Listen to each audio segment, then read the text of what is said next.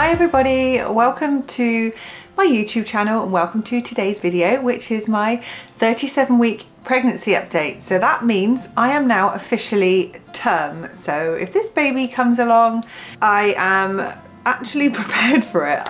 It's taken me a while to get here, but I am now prepared for the baby. Now, if you remember in my last video, I said that we had been putting the baby's bed up, and can you see it? There it is. It's right there. I can't believe it. I can't believe it's right there. This is actually George's old bed. I just bought a new mattress for the baby, so it's perfect condition. It's actually lasted really well. It's a Snooze Pod 4 if you're interested. They have been brilliant. I cannot complain about the Snooze Pod at all. So this is baby's bed, right next to my bed at the moment. And in here is my breastfeeding pillow, which I do actually need to put the cover on. And this is the mattress we're talking about. That is a brand new mattress. They do say not to use the same mattress twice. And also this is the waterproof cover from Snooze. I just washed it. It's the one George had on when he was laying here. And a sheet is all ready to go. So I just need to put the baby in there. Right, 37 weeks. That means I have got a great big belly, which I have. There it is. There's Bump. Still don't know what Bump is. Not going to find out now till it's born. Obviously, what's the point in finding out now? I've got 3 weeks to go. In fact, I don't have 3 weeks to go. This baby needs to be born by week 40 because of my age, because I'm, you know, geriatric mother now, and because I've already had 2 previous cesareans. Because I'm trying to aim for a VBAC, they don't particularly want me to go over 40 weeks because issues can arise. One of the horrible ones is that the scar can start to open slightly, so I really want to do everything to avoid that. Hopefully this baby will come along before the 40th week. I am actually trying now to do things to try and encourage my body to go into labour, like eat curries. So they said anything hot and spicy like that could help, so I've been eating curries. I have been eating dates now, hand expressing. I've had a go at that. I'm not overly great at the moment, but that's something I'm going to pursue. And then obviously if you do that, if you do hand expressing, make sure you save your milk, well, which is colostrum, in a sterilised container, and you can put it in the freezer, and then your baby can actually have that when it's here. But also bouncing around on my big ball, going for walks with my dog, anything really that can help encourage my body to think, hey, let's think about having a baby. Actually, me saying that, last night about 2:30 in the morning, I woke up with pains and I thought, oh, this is it. The curry worked. And I laid there and I was thinking, do I wake Reese up? Do I wait? I thought, oh, I'll wait.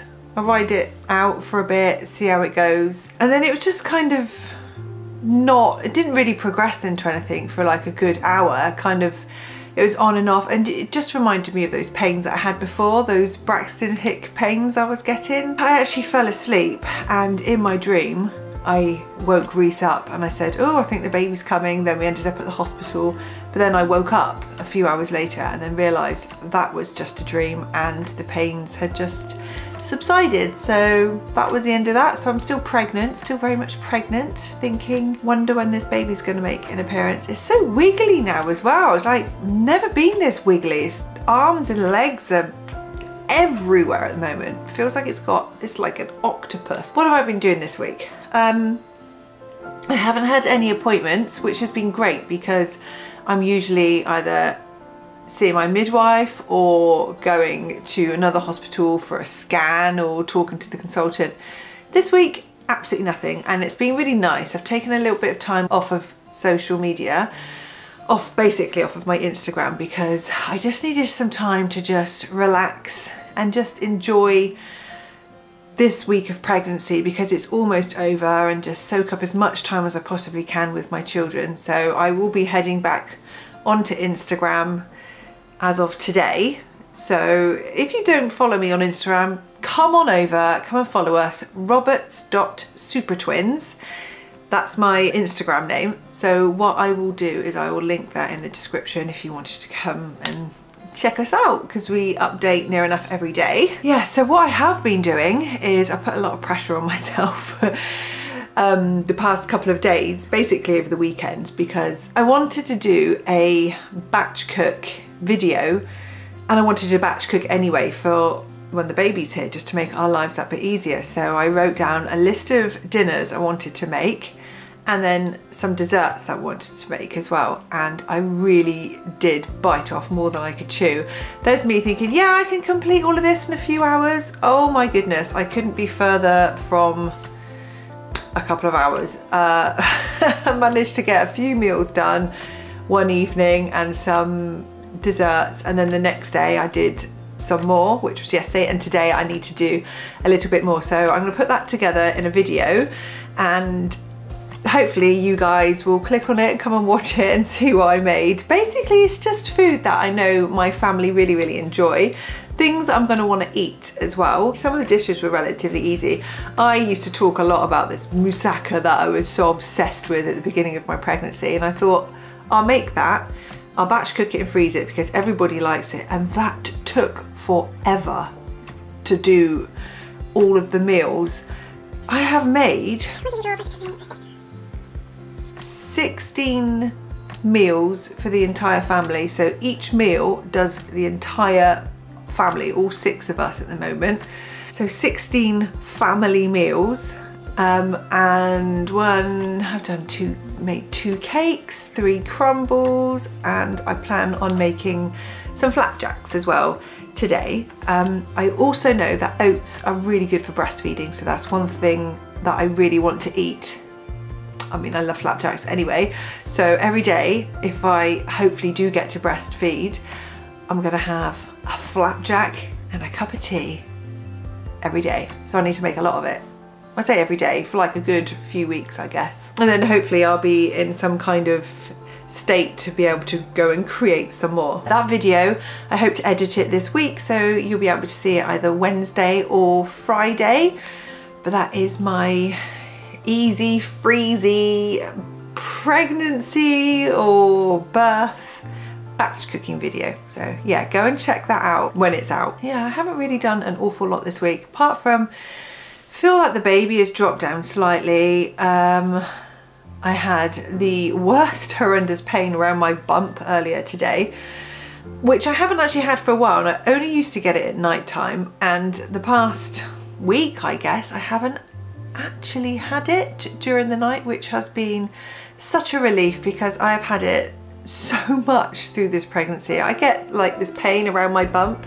We used to think it was round ligament pain, but the midwife seemed to think it's something to do with my abdominal muscles now. So yeah, I had that earlier when I was playing with the kids, and I was in such a state I could hardly move. It's like a humongous stitch. There's nothing I can really do about it apart from just wait it out and then like stretch as much as I can. I feel like I've missed something that I should be telling you about, but if that's the case, I'll tell you in the next video if I'm still pregnant. My 38-week pregnancy update video. I can't believe I'm going to be 38 weeks.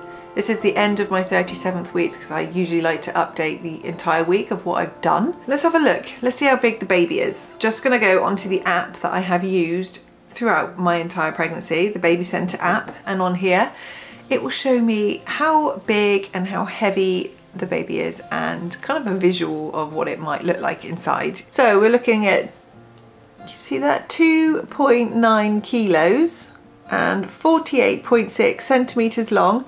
That's from its head to its toe. So I feel like the growth is not so drastic anymore like it used to be, but it is starting to really pile on the weight. It's just putting on all the fats that it needs. And that is what little baby looks like right now, all tucked up inside, maybe. I mean, my baby is head down and it has been for a long time, which is really good. It does say here that you may be experiencing more than usual Braxton Hicks, which I certainly did last night. There's me thinking, oh, baby's on its way, everything's packed. Thank goodness, because that was a worry, but I sorted that out during my 35th week. I really do feel like I kind of left it to the last minute, but hey, it's done now. Baby's bed has been up for a while, but it wasn't always there, but it's there now. It's next to my bed.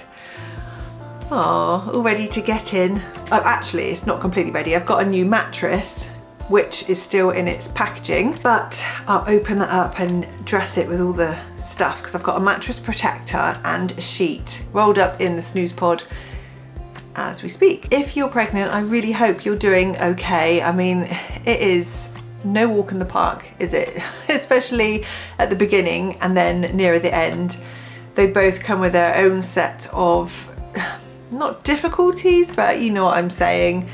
The tiredness is at the beginning, and also like feeling nauseous, or you might even be sick, or you might be lucky enough to skip that. And then you got the good bit in the middle where you feel really good, and then you got this end bit where you just feel so heavy and exhausted and tired, and things like Braxton Hicks happen. You think, am I having my baby now? And you're always on high alert for everything. So if you're pregnant as well, sending you a great big hug. I hope you're okay, and soon enough you'll meet your baby or babies. So that's just my 37 weeks in a nutshell. I know I haven't really done a lot, so hopefully next week I'll have more to update you on. But I hope you really enjoyed my video. If you did, give me a great big thumbs up please, and don't forget to subscribe to my channel if you haven't done so already. I would love for you to stick around. And with all that said, I will see you in my next video. Take care and have a lovely week. Bye!